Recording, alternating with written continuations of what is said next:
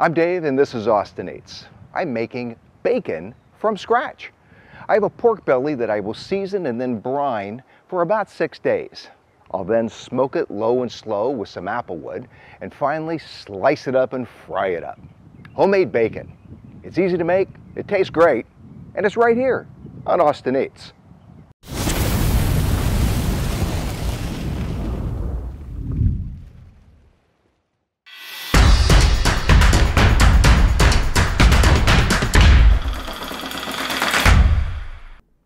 I have a 6-pound pork belly that I'm going to cut in half.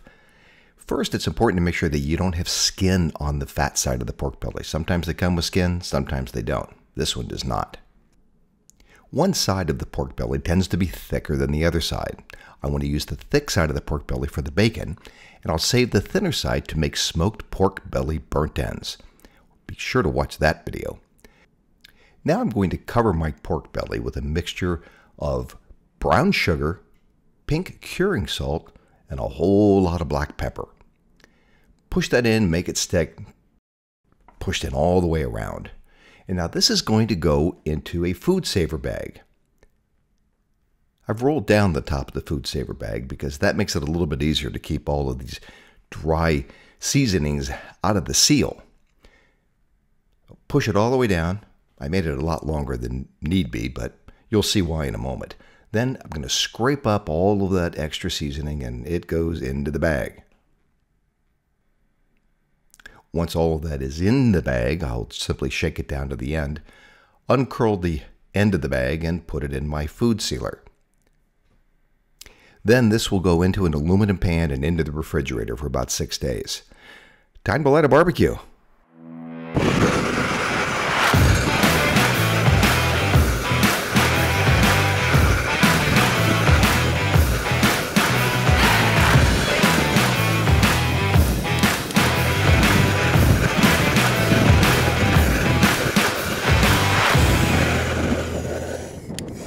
6 days later, I took the bacon out of the bag, rinsed it well and patted it dry, and this is what I have left. It's pulled a lot of the moisture out of the bacon, and this is just looking fantastic. This now is going to go on the smoker. I'm using my stick smoker today, low and slow for about 4 hours. This is going to be so good.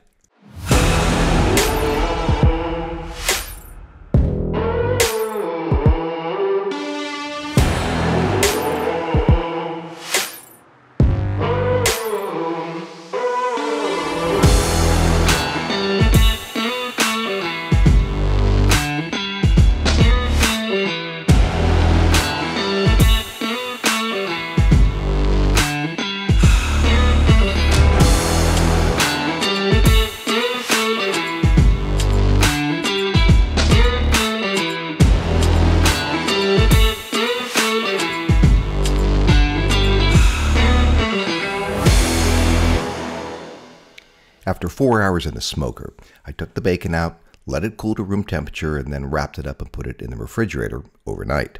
The next day, I sliced it up and fried it up, and this was just so good. Hey, if you liked the video, let me know, and please subscribe. I've got new videos coming out every week. See you next time on Austin Eats.